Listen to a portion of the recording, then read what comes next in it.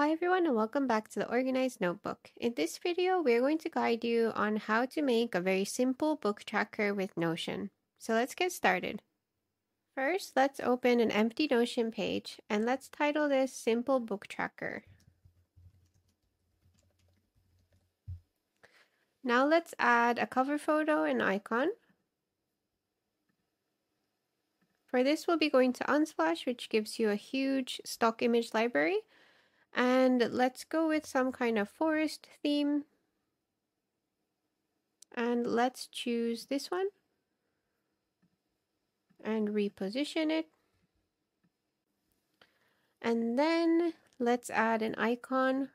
So we can go with this kind of green theme here and add a bookmark icon.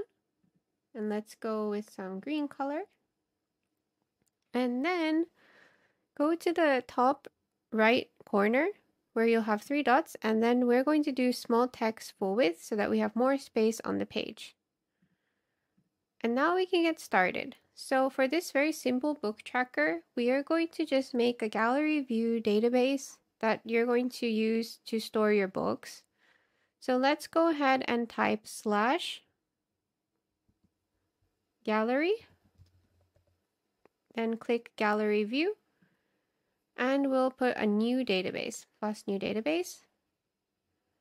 And now we have this gallery view. So each of these are going to contain your books. So let's title this books or my books. My books. And let's start setting up these cards. So first, let's just title these so that we have a good idea of what we're doing. So this one's going to contain book 1. This is going to contain book 2. And this will have book 3. And obviously you can add whatever books you want in these. And then we're going to adjust the cards. So right now you can see inside this card like this, and we're not going to have this here. So let's delete this placeholder. But also we need to set the cover setting. So for that you go to layout and then card preview. Let's go with page cover. So this way we can actually show the cover of the book. And let's also do fit image so we can see the whole cover of the book. So that is the settings for how you see this gallery view. And then now let's actually try adding some books so that we know what we need to add to each one. So for book 1, we are going to try it with a book called Atomic Habits. So we go Atomic Habits.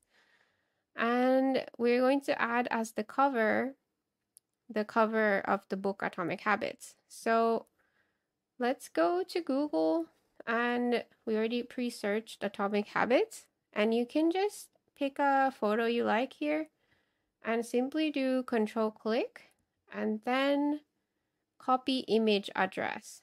So you can click copy image address, and then if you go back to Notion, you can add cover, change cover, and then choose link and add the image link, and it should work most of the time. And now if we click out, we see the book Atomic Habits. And the other thing we'd like to do with this book gallery view is that we need to know who wrote the book. So obviously we should add the author. So let's actually delete these properties because we're not going to use these default properties. And we can start adding our own. So first we're going to add the author. And for that we recommend select or multi-select. So multi-select allows you to select multiple, and select only allows you to select one. So in the case that there would be a book with multiple authors, maybe we'll go with multi-select. And we're going to title this author. And let's choose an icon for a person. So let's go with this one for the author. And this was written by James Clear. So now it's possible to filter your books by author if you just add these multi-select author properties. And the other thing we want to add is the genre. So for this as well, let's go with multi-select and name it genre. And we'll select an icon for genre. And let's go with, let's just put a map in for genre. And this one is about productivity. So, or self-improvement, is better. Self-improvement. And we have a genre. And then we have author, genre. And one of the most important things you want to track is where you are with the status of your reading. So for that, let's click plus add property, and then we go to status. And here we have not started, in progress, and done. And for our needs, we're going to actually change these namings so that it fits this book tracker. So let's click these 6 dots and then you can rename it. So this is actually not started is okay. Or want to read. Want to read. And then if it's in progress, you could call it reading now. And then this one, we could call it finished.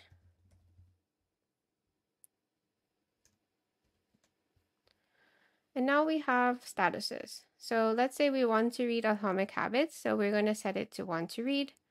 And so now we have author, genre, and status. And let's add one more property. And obviously you can add so many properties to each book if you really wanted, like summaries, favorite quotes, and so on.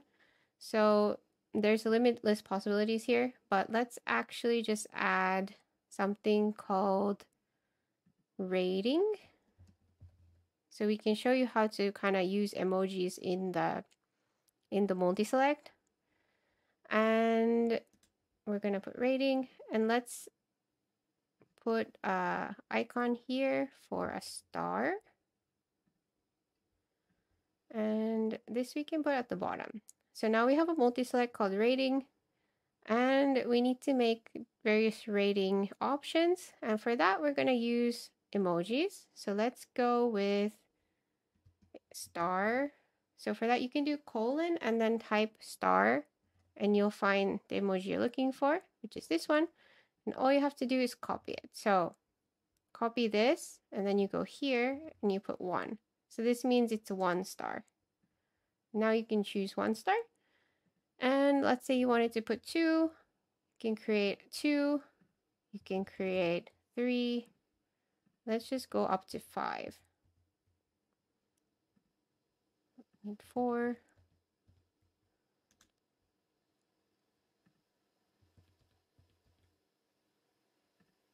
And now we can actually rearrange these manually. And you'll notice that these colors are all different, so we can also adjust those. So let's just go with the light gray for all of them so that the star pops out. And we can just change it like this.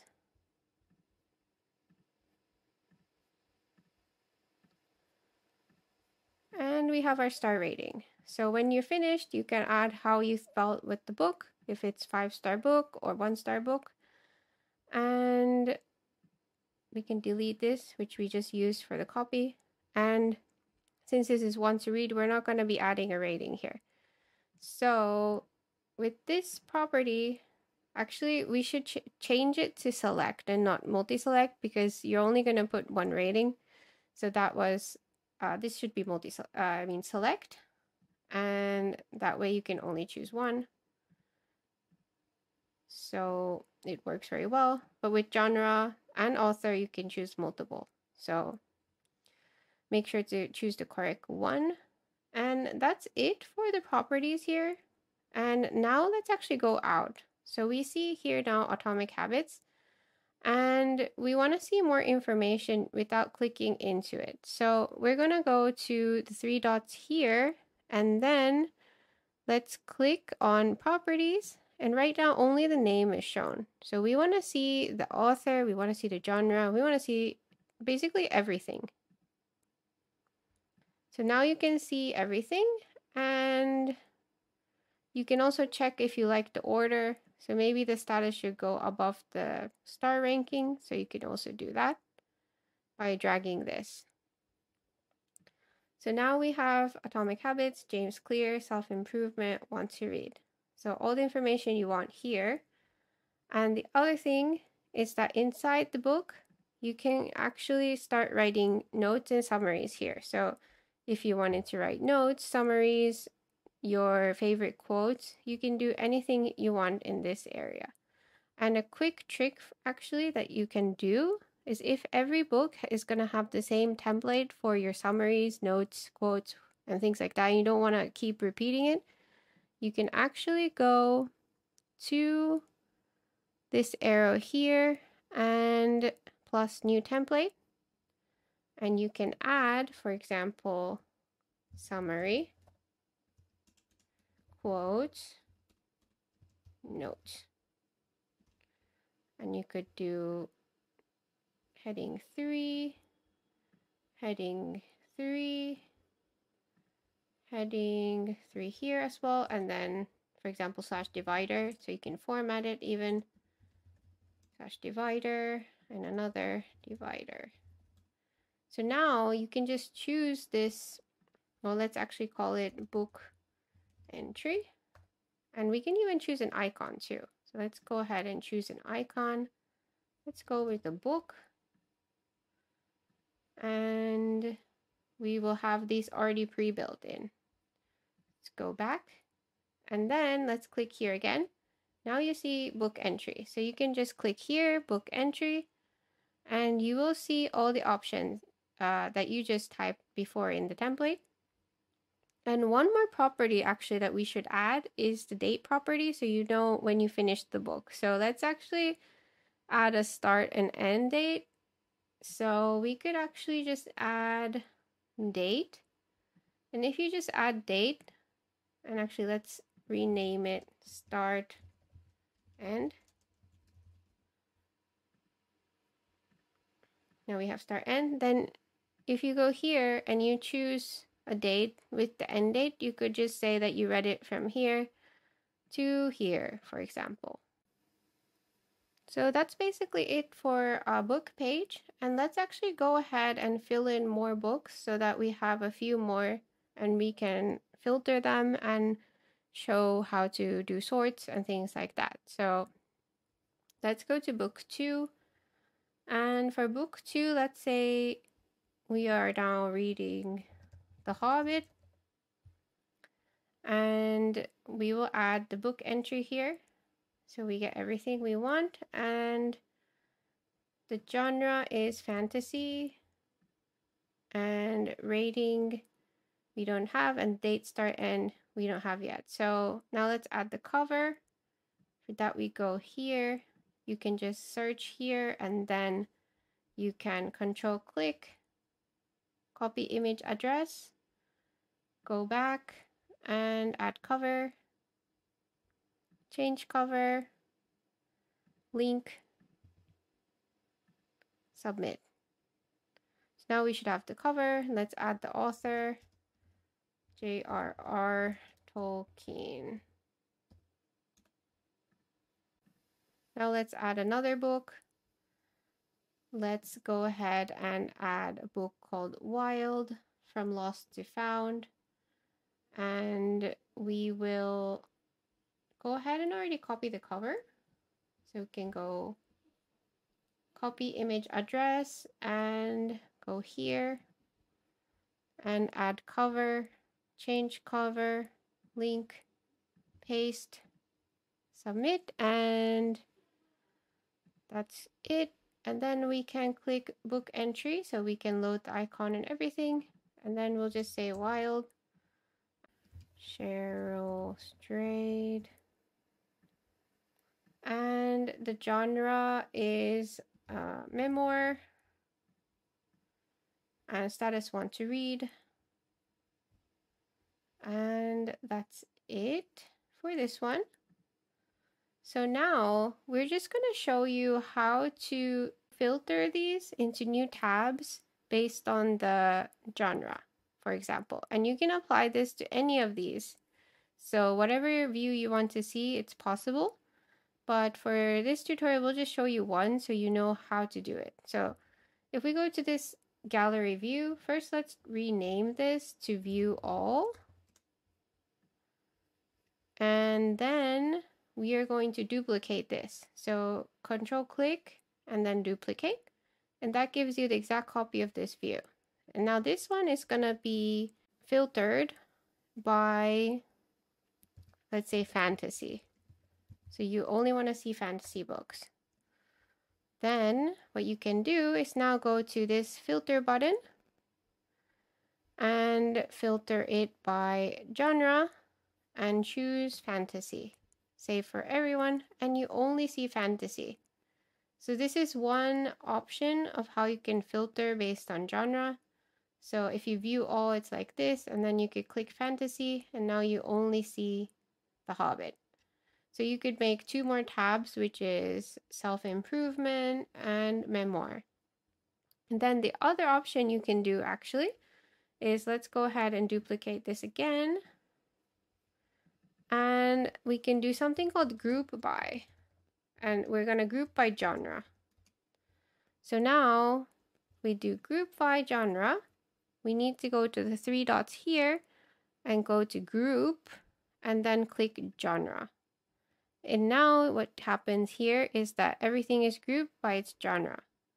So we can see all fantasy books in this, all memoirs here, and all self-improvement books here. So this is another option, but sometimes your page will get very long if you group like this.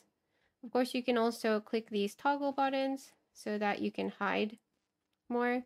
But if you want a quick view of only one genre, this is another way you can do it. So these are all ways that you can sort and filter your books based on all of these properties. And however you like to track books, you can customize it the way that you want it. So we really recommend that you create your own tabs and the way you want to organize it.